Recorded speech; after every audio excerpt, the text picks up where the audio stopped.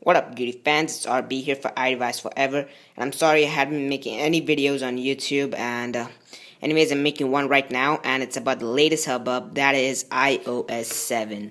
It's really great. You can see these bubbles moving, whatever they called, or the circles or bubbles. Anyways, it's actually a live wallpaper that the iOS 7 brings with it. So they're not only live wallpapers, they're also still ones, but I chose the live wallpaper. So actually these live bubbles actually move along with your movement. If you pull down, see, there you go. Not only with your movement, they move about randomly by themselves as well. So, the first feature that they've added in the lock screen is that you don't have to pull right from here. You can pull it from anywhere, see? So that you don't have to go all the way down in order to unlock your phone. And then you can see an animation right here if you put the wrong pass. See, it just shakes a bit. So, I'm just going to put my pass for 1 second. There you go. This is the new look of iOS 7. A completely fresh look, I must say.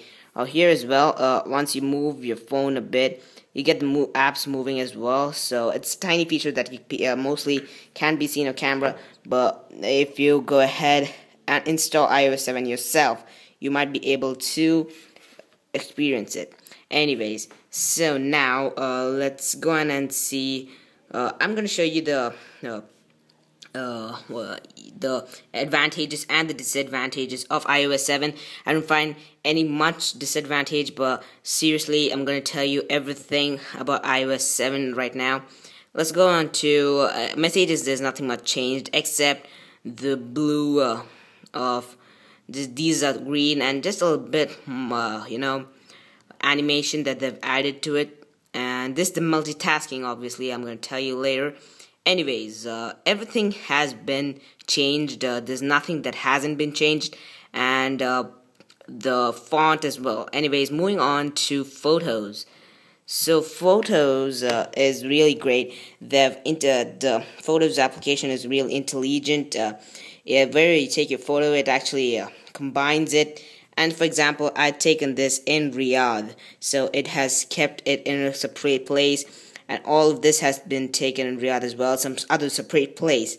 And this, on different places, different locations, other you get. So this is in Karnataka, India.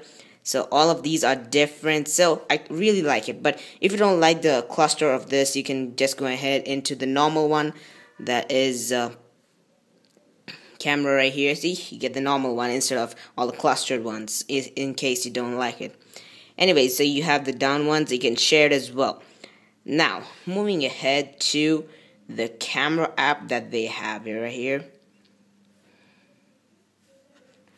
Right, the camera app. The camera app features is really good. You just have to move ahead. You get video, you get photo, and you get square, or you get panorama as well. So you just have to move ahead and you get everything that you want. So now you can see right here there's quite a few features, the filters actually. You get to choose within the filters of these, you get this. So it's really good that they've added not many filters, but still at least some are there right here for you to actually choose between. So that was the camera app. Moving ahead, we got weather. Of course, we got weather. See, sorry, right here. Yeah, once you have installed weather, you get obviously weather is obviously installed. Anyways, I'm sorry for that. Whatever. Okay, you see that the sunlight, you actually get the animation of it. It's best when it's raining or when it's snowing or something like that. It actually gives you the animation of that, the rain or the snow coming right behind your screen. It feels so good. Now you can just see some sun rays. That's all. That's nothing much. So, but really the weather has really improved much. I really like the new weather app. Now we go ahead into Passbook, which I don't use much, but anyways, just nothing new in it, the same way it is. The notes, of course, the time has also been changed. They've also given these 1 hour 3 minutes behind, 30 minutes behind, and stuff like that. That's also a good feature that they've added. Anyways, So now let's go ahead into the control center, which is another good feature that they've added into. So it's nothing new for the Android users anyway. They have it all in their notification center, but once the Apple has added this completely new, again the translucence effect that you can see, you can toggle between anything right here, Bluetooth, Wi-Fi, and stuff like that. Anyways, that was the you get the control center. Now going to Safari. Safari has a lot of great things, but now I seriously, my Wi-Fi has gone out. But anyways, right here, these are the tabs that you get. It's completely like kind of the magazines that you have. You choose between and just pull this, touch this up, and this comes up for you right away. It's completely new animation that they've added. And go ahead, just choose this back, and you get them again. So, and these are all the colors and stuff like that. Oh, the Wi-Fi is back. Great news. Anyways, okay. Now moving ahead. Yeah, once in Safari you also get full screen browsing. Once you have entered the website, the the place where you have to type and all just vanishes all by itself, and pull down in order to get it back. Anyways, now you get the music as well. So you have iTunes Radio, a great place. I really love this thing that they've added. Just click anything and you get the sorry. I want the radio. So you just have to touch on anything that you get, and then you can actually choose between which it's actually an iTunes Radio. It's really a good thing that they've added. Oh, the Wi-Fi is out again, so that's the reason why it wasn't working. Anyways, that was another good thing. You just have to update. That's all you got to do. Then once you have updated, you get iTunes Radio. You can listen to it how much ever you want. So over here you don't have much changes except of this one. You have the completely different look for all these things. So that is one change that they've made in music. Alright, settings. Okay, one thing that I don't like in settings right here, okay, you see that they have left a lot of space over here. I feel like it's kind of, something's missing out over there. I don't know why. I don't like that. I just want it to be this way, completely joined. But this one makes me feel like it's empty or something like that.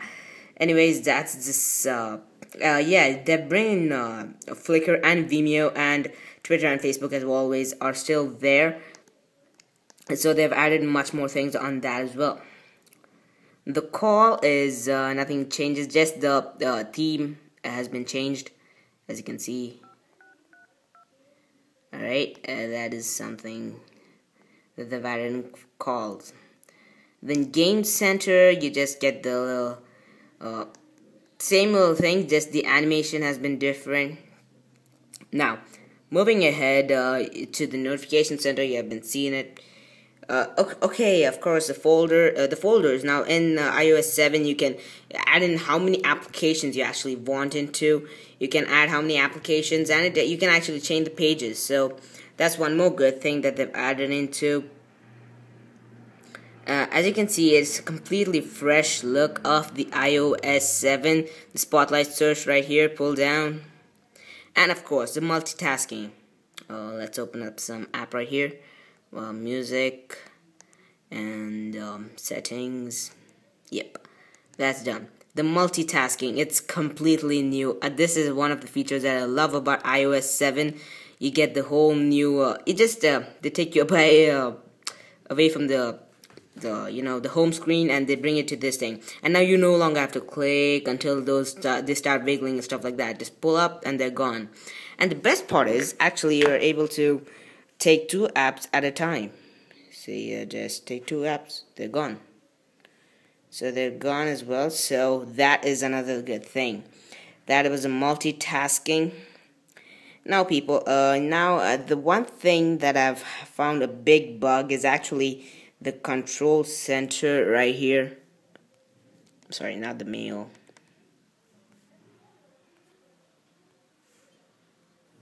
is the control center right here. See, it's the music that I found difficult. See, I play it. I don't get any music playing. It's a problem over here. Of course, you have the airdrop as well. I forgot the feature because iOS 7 is full of features. You don't know which one to actually talk about. Airdrop is something that you can share easily with your friends or anyone who's near you. Like you have a person who's using an iPhone 5 or 4S or whatever. You can actually just click on airdrop and you can just share photos or anything with them. Yeah, so as I was talking about the music app, it doesn't work much over here, see? Okay, and not even here, it's actually on the lock screen as well. On the previous of iOS, it used to, you just gotta double click and then it used to pop up, but that ain't there. And then you bring up a control center and it ain't working over here as well. So that is one bug that I find really dumb. Anyways, let's go ahead. There's music. Let's go ahead play some song. That's about Berserk or Berserk. I'm sorry you guys don't like the song. Okay, whatever. See, now you go into the lock screen. I try to change, it doesn't go. See? Oh jeez, I'm showing you guys my password. See, and the control center as well, I'm trying to change, it ain't going. So that is one bug that I find in the iOS 7. So that's all guys for this video. I hope you enjoyed the total iOS 7 go through. In my next video, I'm putting iOS 7 into the ultimate test, as my iPhone 4S is fully jailbroken and it's fully modified. It's iOS 6.1.1 I guess, and this iOS 7. So let's see which is actually the winner, which you guys like. I obviously like the iOS 7, but I might be showing the back between those two, and let's see what you guys like. So thanks for watching guys, and stay tuned, subscribe, and do give me a thumbs up, and do comment if you have any problem with iOS 7 as well. Thank you.